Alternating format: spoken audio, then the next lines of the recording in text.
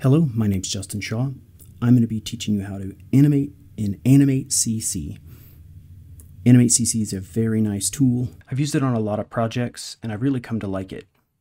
Mainly commercials, but also video games.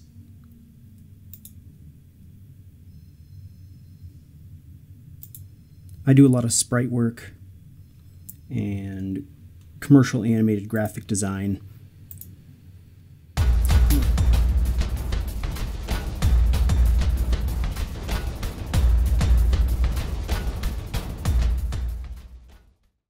I'm going to be showing how to work in Animate CC. It is a quality tool. There are some better tools like Toon Boom, but this tool comes with all the Adobe things, and so many times businesses will want to use this over others. All right, we're going to get started. I'm going to click New File. It's going to pop up a thing, and you can hit some of the things down here as work as well, but I'm just going to say HD, but full HD works completely fine. 4K is good, frame rate 30 frames, and I'm just going to hit create. That's 30 frames per second. All right, so what we're going to do is we're going to start by understanding the interface, and I'm not going to be explaining all of the tools, just the basic tools to get started. I don't like to work on white because it kind of burns the picture into your eyes after some time, so I'm going to go over here, and I'm just going to click Stage, and I'm just going to grab like a medium gray. Now, just like Photoshop, it has layers, but the layers animate this way. Now, I'm going to go to my brush tool. You can click B to get to it, and I'm going to set it to black. And now this is the background layer. I'm going to double click it to name it, and I'm just going to say ground, and click enter. And I'm just going to draw a line. If I click and hold shift, it'll just draw a line. I'm going to hold down control and hit Z to back that up. I'm just going to click, drag. And now I'm going to lock this layer so that it can't be adjusted. I'm going to add another layer, and I'm going to call this layer ball.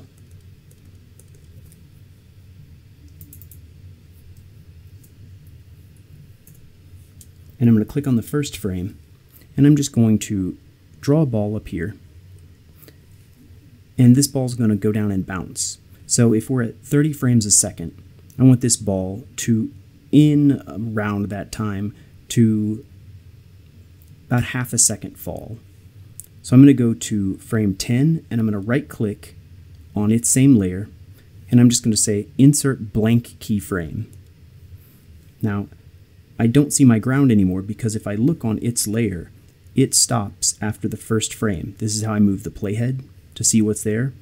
If I click, and I'm just going to go to 20, and I'm going to right click on its layer, and I'm going to say insert, instead of blank, I'm going to say insert keyframe. That's just going to duplicate that frame so that it stays there.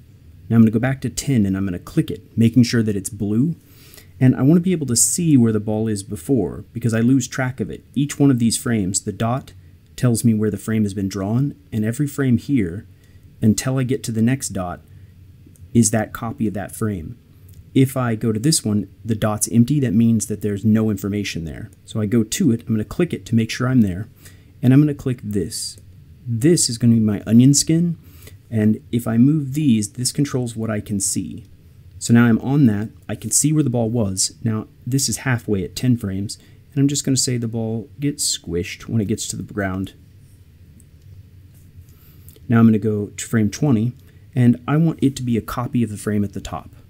So I'm just going to right click, copy frame, go to frame 20, paste frames.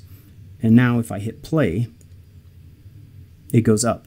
Now I want it to loop endlessly, so I'm just going to click this, loop, and I'm going to move the handles so that it'll play everything inside this area. I'm going to hit play, and now you see not much of an animation. Let's go halfway between two of these. And what I want to do is be able to see the ball. If I grab this green onion skin layer and I put it on top of this one, I can see this is the frame that's here, and this is the frame coming next. I'm going to right click in this and say insert blank keyframe. And I'm just going to draw the ball stretched out right there. And I'm going to do the same thing on the other side. Insert blank keyframe. And I'm going to move the handle so I can see better. And now I'm going to hit play. So now I've got some ball bouncing, and I'm going to add a couple of in-betweens. Just going to right-click, insert blank keyframe, just directly in between them. Now this is too wide, I'm seeing too much, so I'm just going to grab the handle, scoot it in, grab the handle, scoot it in, so I know it should be here.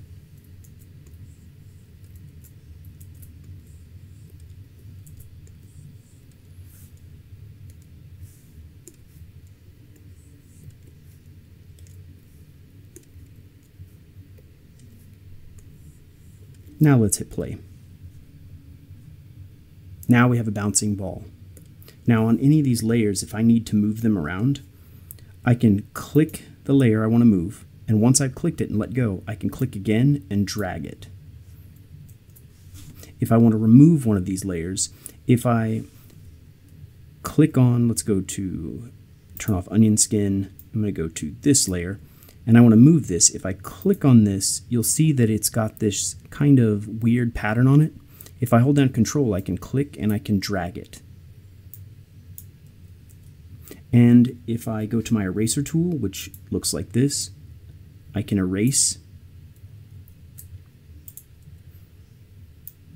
I can also remove frames by, if I click and drag, I can click on a single frame, I can right click and go to remove frames.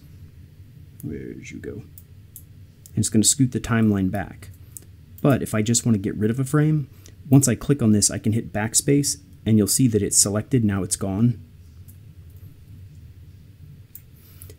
And if I want to change this animation, like let's say I want this ball to be on fire, I'm going to lock this layer, and I don't want to be able to see it this darkly, so what I'm going to do is I'm going to click this little button, and this just gives me the outline. And if I want to change it, I can right click and go to properties, and I can say, don't be this kind of magenta, let's go to something like dark gray, and say 50% opacity, maybe a little less. So like, because I just want to barely be able to see it. And now I'm going to add another layer. Fire.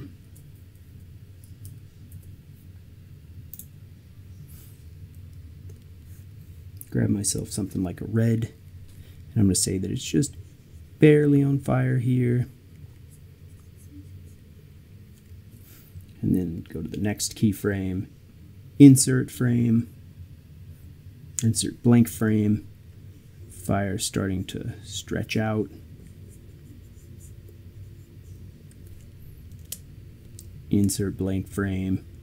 Now that it's really going, it's really stretching out.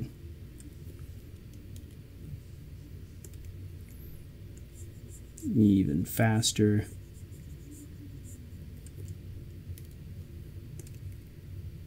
And then the fire goes to the side.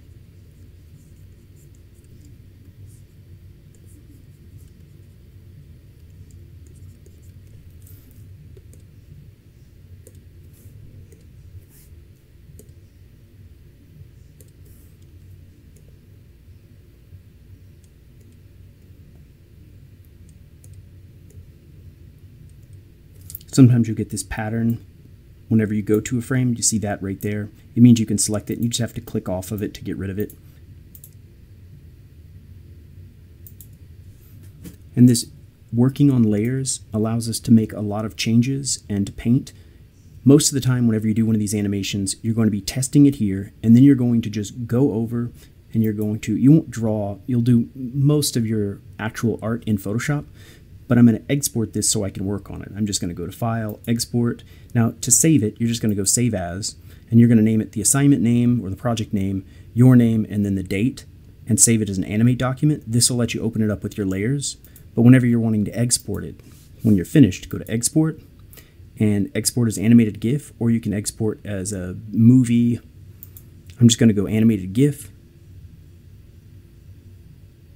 It's just collecting all the layers and flattening them out.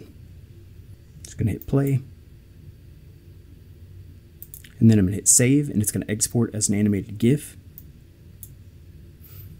And if I want to zoom out, I have a zoom tool here. I'm just going to, and if I need to zoom all the way back out, I'm just going to say fit to window. Now I can see everything. And then I can just move in like this, or with the zoom tool, I can just select the area I want it to be zoomed in. So I want to see the fireball closer. Once you have these GIFs, you can take them into Photoshop, and then you're just going to draw frame by frame on them. But it kind of depends on the project and what they want. This should give you a basic overview of how to use it. There's a lot more tools inside of here that we haven't talked about, but this should help you do the majority of the assignments that you'll be working on.